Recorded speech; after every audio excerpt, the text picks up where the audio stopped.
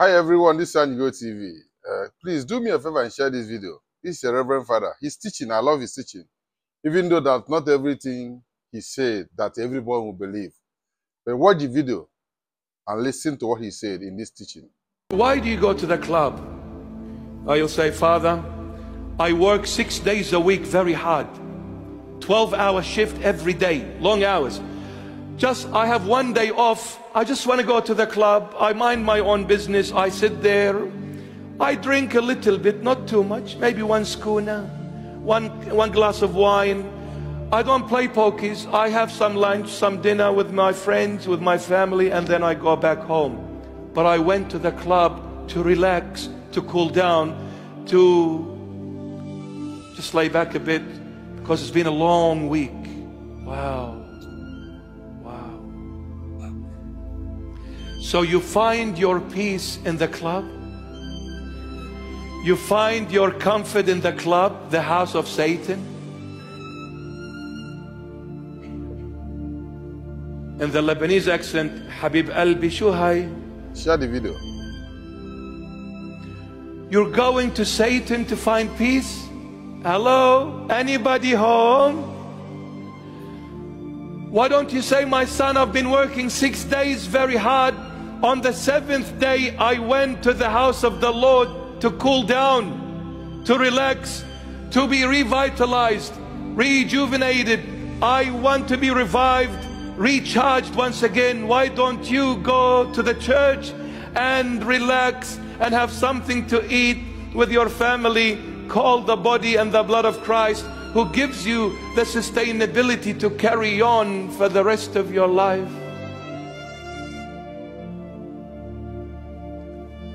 Is it wrong to relax in the house of the Lord instead of the club? Why don't you come to the Lord? Keep on watching. Blessed are the peacemakers, for they shall be called the sons of God. Well, in the world there is no peace. The funniest thing you will ever hear from the people of the world when they say, we are working frantically to make peace.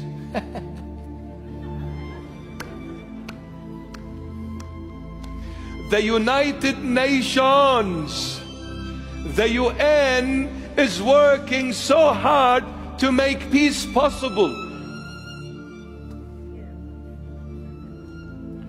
Begone, Satan! This is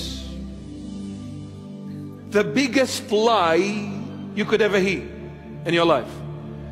People of the world are trying to make peace possible. Wow. Let's continue watching. Outside of God, the true living God, who is Jesus Christ of Nazareth, you're trying to make peace, you're sons of the snake. You're liars. In the name of peace, they've killed innocent children,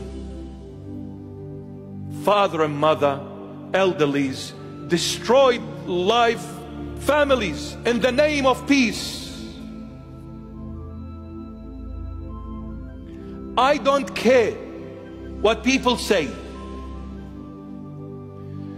What is happening in Israel currently as we speak? What peace? What peace? This group blames the other, and the other blames the other. Never-ending story. And in the meanwhile, innocent people are being killed, destroyed, vanishing from the face of this earth in the name of, this is my homeland. No, this is my homeland. This is my territory. No, this is my territory. Away with you. Because they're trying to do it their way, away from God. Until we receive the true divine God in our hearts, who is Jesus Christ of Nazareth. And Jesus Christ has got nothing to do with Christians, with anyone else. Jesus Christ is God for God's sake. He is not Orthodox, He is not Catholic, definitely not Protestant. He is none of you. He is God, the creator of everyone and everything, visible and invisible. Until we come and have this true divine God, Jesus Christ of Nazareth, in our hearts, we will never ever find peace. Period. Never. When I see a little Palestinian child crying, wounded, have lost the entire family, I don't care what you say. This is a little baby. How dare you take a life that God gave? It's not yours.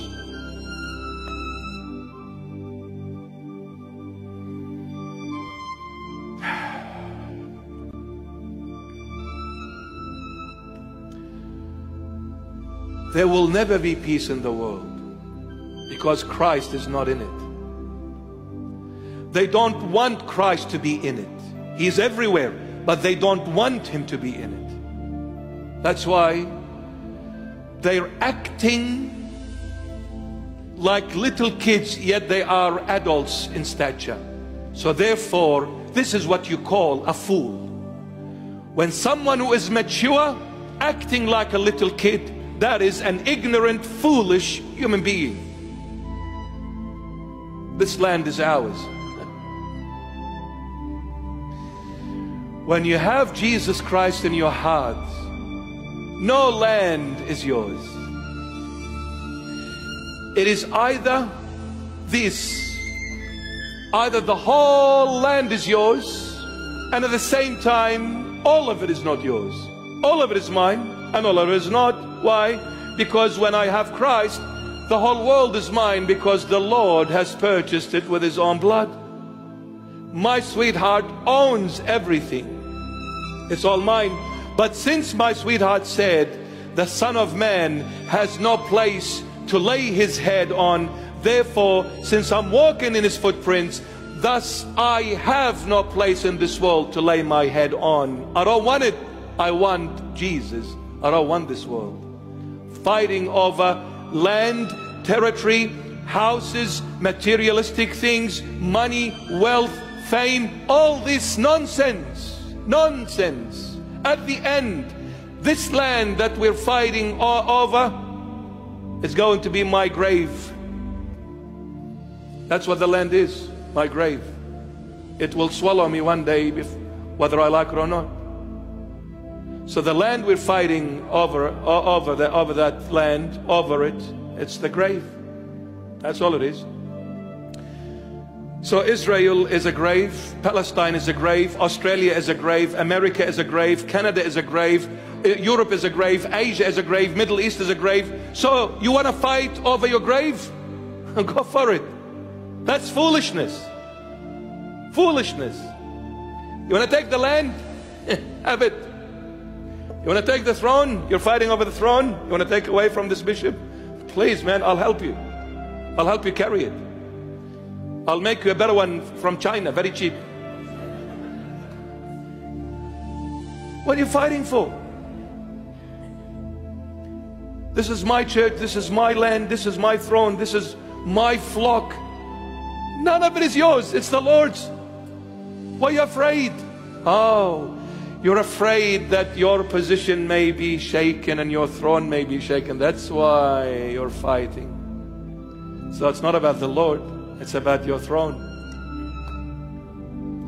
The people that belong to this church, if they want to go to another church, fine, please, go ahead. Go to another church. Because I've entrusted you in the hands of the Good Shepherd. Whatever the Lord has given me, I'll give you.